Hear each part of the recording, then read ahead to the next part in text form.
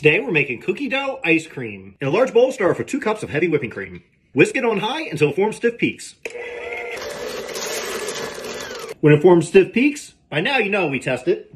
Nothing comes out, it's good. Now add just 7 ounces of sweetened condensed milk, which is half a can, half a cup of sugar, and 1 teaspoon of vanilla extract. And fold it. Now we're going to add some chocolate chip cookie dough that I made in an earlier recipe. Pour it into a freezer-safe dish. Give it a tap. Sprinkle some more cookie dough on top. Cover with plastic wrap. Put it in the freezer 4 to 6 hours. Overnight's better. After about 5 hours of being in the freezer, pull it out and scoop it out. And now for the taste test with what else? Our tiny spoon.